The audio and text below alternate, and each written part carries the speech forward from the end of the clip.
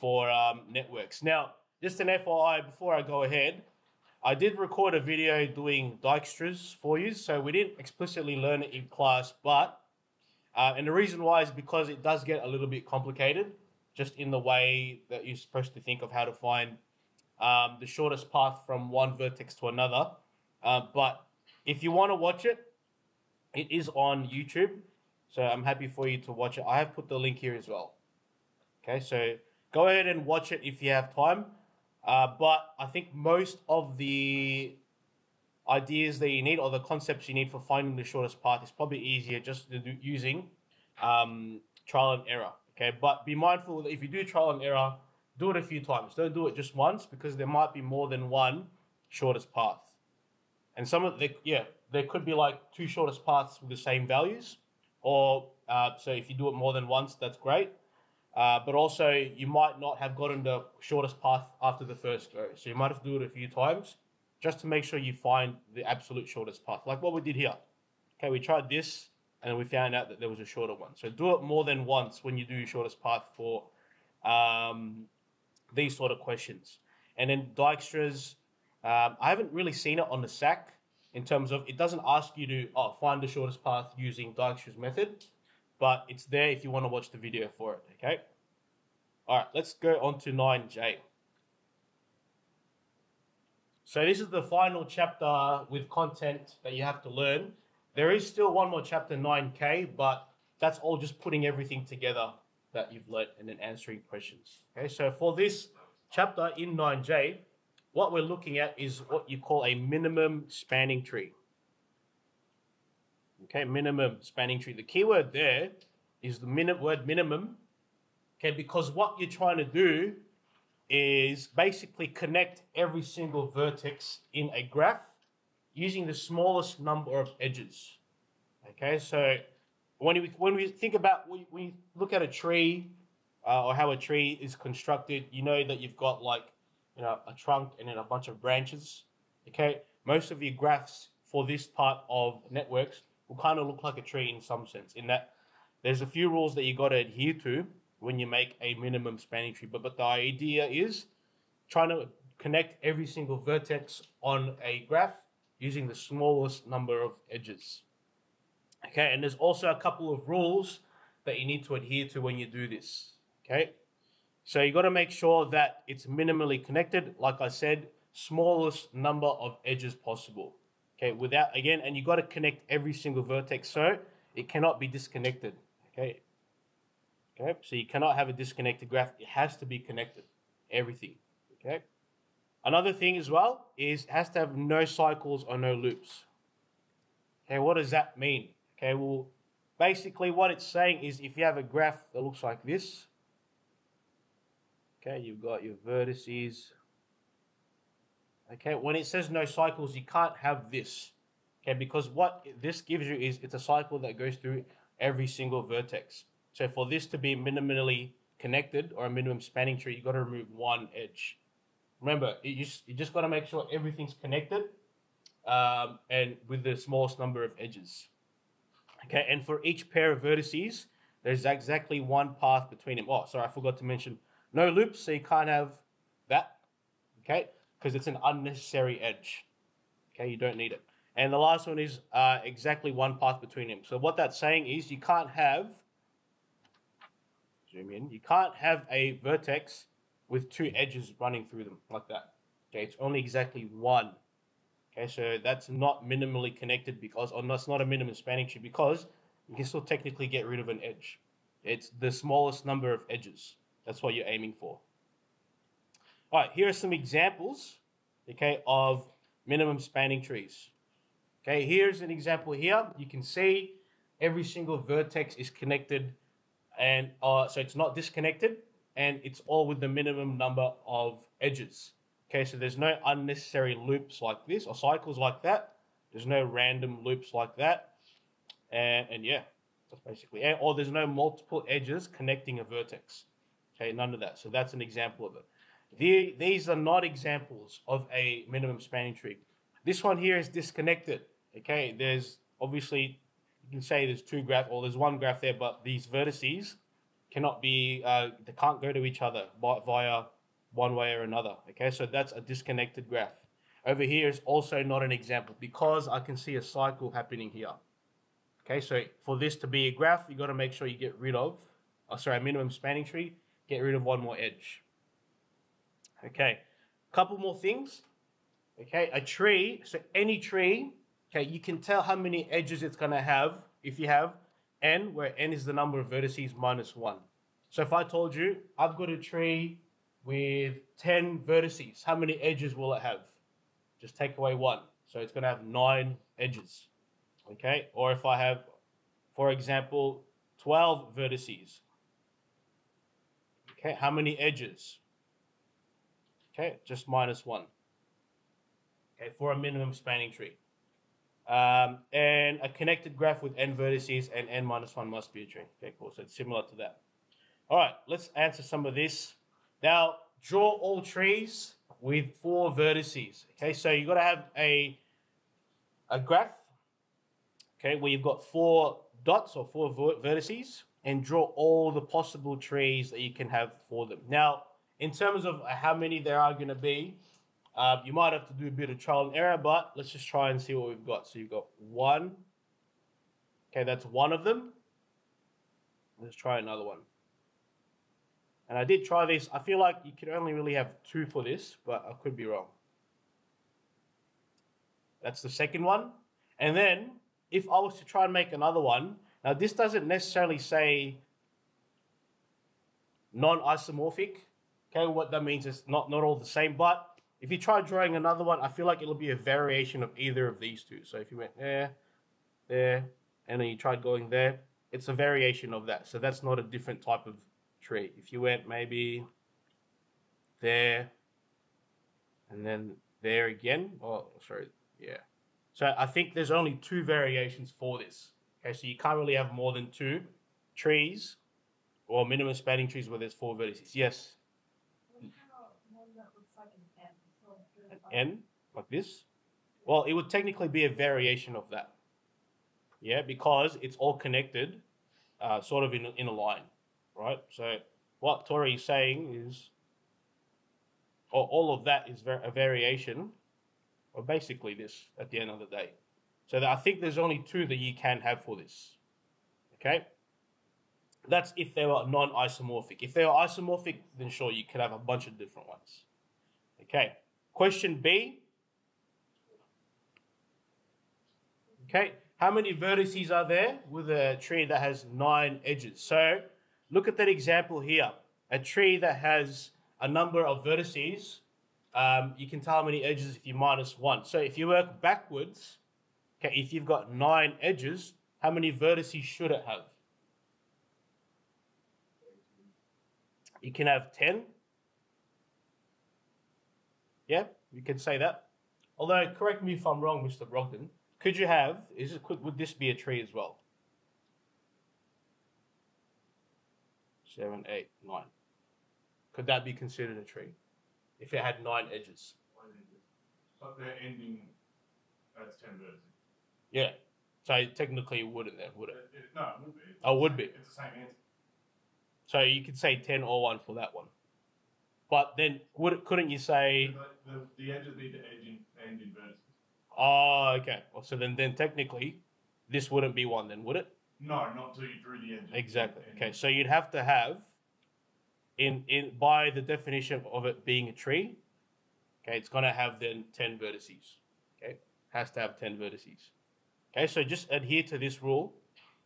Okay, when you're trying to figure out, remember if you've got 10 vertices, that means there's going to be 9 edges. If you have, for example, 8 edges, then there has to be 9 vertices.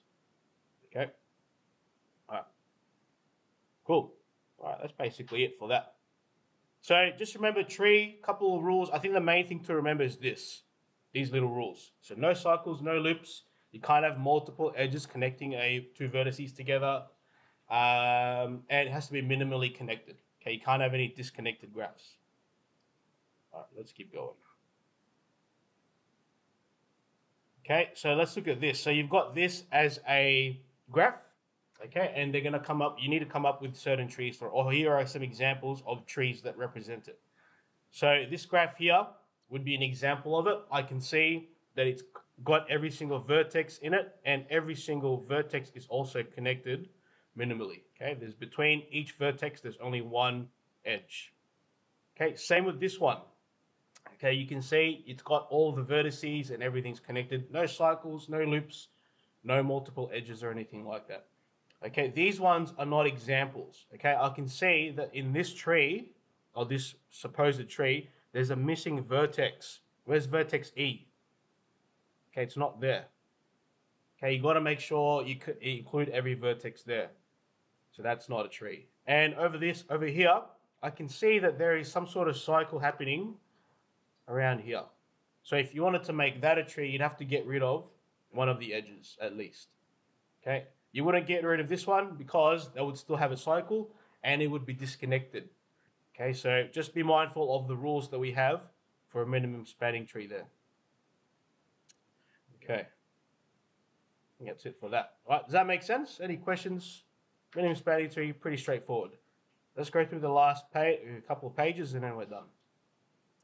All right, so now with your minimum spanning tree, remember last lesson we learned about graphs that have weights on them. Okay, graphs that have values on the edges. Now they might represent different things. It could be the distance, could be the time it takes for you to get somewhere, whatever the case might be. Just remember that's what the numbers mean. Okay.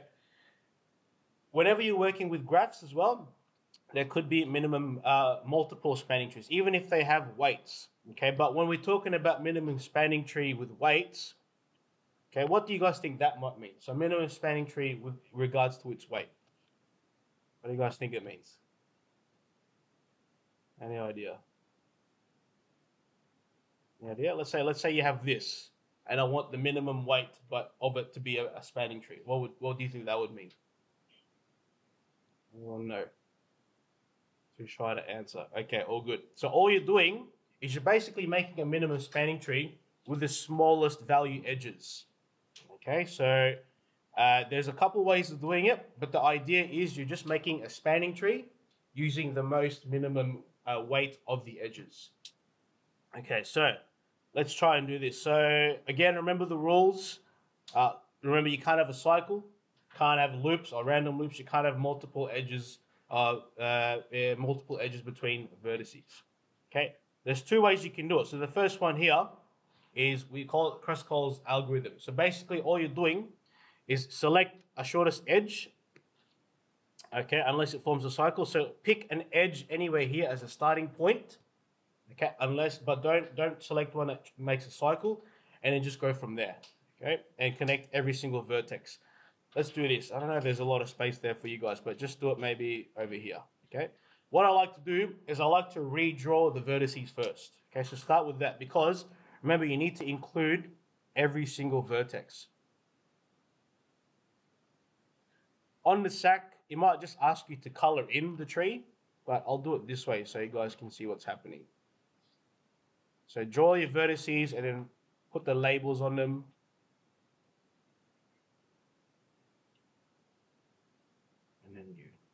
Okay. All right, so according to this algorithm, all you're doing is start with a vertex that has the smallest, start with an edge with the smallest value. Anyone tell me what's the edge with the smallest value? Between what two vertices are there? Anyone know? All right, I'm gonna start calling out. Mia, which edge has the smallest smallest value? R to S. Good. 18. Okay, so I want to include that because it's really small. And then from there, we just continue the same step until everything is connected. Remember, connected minimally though, yeah? So 18, put the value of 18 there so you know the weight. Okay, what else can we use? I can use, let's go with Jordan. What's the next edge with the smallest weight there? Between what two vertices? Can you tell me? Say that again. Q to S? Q to S or Q to T? Good. Yeah, I would say Q to T. Okay, it's got a value of 20. So let's put that in. Oops. Okay. Now, remember, we've got to try and connect everything minimally. So we still need to connect these vertices somehow, and obviously both of these all together. So let's find some more. What's the next highest one? Oh, next smallest one. So Jordan's one was correct. I would probably include Q to S. Okay, because then that includes that. Okay, so next I've got to connect these two vertices together with the rest of the graph. P and U. Can anyone tell me what could be the next one we could use? Anyone? Let's go with Kaya. Give me the next smallest value. You see in the graph? Good, T and U, yeah, that's only 28, so I like that. Let's include that. Okay, and there's one more. Okay, I have to connect P somewhere. So should I go with PQ or should I go with PU? Which one is better? PU, okay, easy. And there you go, there's your tree. And then normally you might be asked to add the total weight of it. So you could just say total weight. Actually, let's add it all up. So it's going to be 34 plus 28 plus 20 plus 25 plus 18. Okay, put in your calculator. Also, you'll notice that we don't really use our CAS much for this topic, as there's not a lot needed to do with our CAS. But if you have to, you can probably use your CAS for when you do like your Euler's formula. Okay, so what we've done here is we've only included the smallest values needed. So that one to make a minimum spanning tree. Okay, and that's that. Pretty straightforward. Okay, I'm going to pause here. There could be more than one. Okay, just speaking, but I think for this one, that would be it. All right, so that's one method of doing the minimum spanning tree, which we call Kruskal's algorithm. Now, the other one, so that one is all just about looking for the minimum one and then just looking for the smallest weight and connecting them. Now, this one here, Prim's algorithm, okay, you have to start at a certain vertex, okay? Doesn't matter which one, but start with any vertex here. So according to this algorithm, start with this for any vertex and then include the shortest edge that connects that vertex to another vertex, okay? But with the smallest weight. Okay, so just make sure that you go with the smallest weight. I find sometimes this can be a bit finicky, but a lot of the times you can use either of this or this algorithm. Okay, but just be mindful, you need to know how to do this. So you need to keep repeating that, going with the smallest weight from one vertex to another until every single vertex is connected. Okay, so for this one, let's try an example. So start off by doing your vertices. Always start with that. Although, like I said, in the SAC, you might just have to color in the path, but it's all good.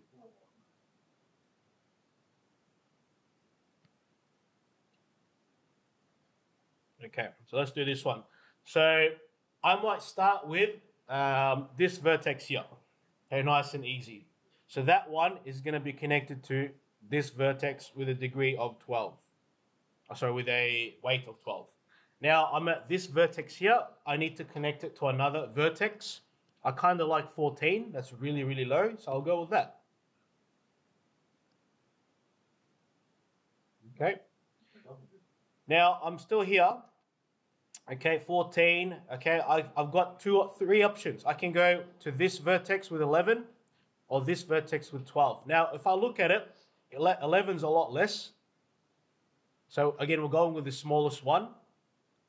Okay, but going back to it, this edge here, or this vertex here is not connected, and I have that opportunity. So I might connect that, 12. Okay, what else? I've got 2 more vertices that need to be connected. I'm over here. Okay, I kind of like that. That's a very good one. 9.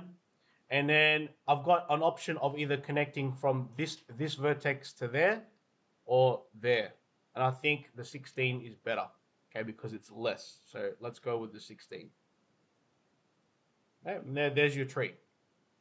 Add all the weights up. So you've got 12 plus 14 plus 12 plus 16. plus 11 plus 9.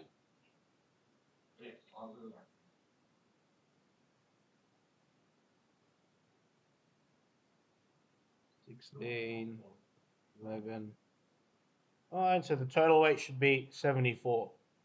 And just to highlight, making sure we've got everything. So you got 12 and 16, got 11, 14, and 9. So what you'll notice here, it's kind of similar to cross skulls where you kind of go from lowest to highest. But in this method, you're just starting at one vertex, picking the edge that has the smallest weight. Okay, so go ahead and try this one for me, and then we'll see if you can go through the answers together shortly. At the end, you always add up the weight. Generally speaking, I think that's what's going to expected of you anyway in the sack. So just add up everything. Make sure you put the right numbers in. This is probably the trickier part, is making sure you put the right numbers in your calculator. 20 plus 15, 23 plus 21 plus 19. Okay. 201. 200. Ooh, okay. Did you have a slightly different path, Tuckton? Yeah. What did we have different? A lot? Okay, so maybe yours would have been better. Okay. But just double check, did you put in the right numbers for the edges? Because you may have gotten one off or something like that. It does happen. So like this side, I would say, if you just go to 21, you go to 200, you would be wrong. Well, I'll have to double check and see if that is the correct. I could be wrong. Okay. So I might have to do it again and double check. Yeah? But I think generally speaking, there should be only one tree. But if there's multiple trees in there, as long as you get the minimum, you should be fine. Okay, it could be, I could have gotten 201 maybe via another connection, maybe, but sometimes it could happen. But I think 201 might be the smallest for this one. Okay? All right, that's basically it. Do you guys have any questions for this? Okay, so for cross skulls method, it's all about just going with smallest edges. I kind of prefer cross skulls more, but either one is fine. And then for prims, start at one vertex and then just pick the smallest weight and go from there until everything is connected. Okay? That's it for this one.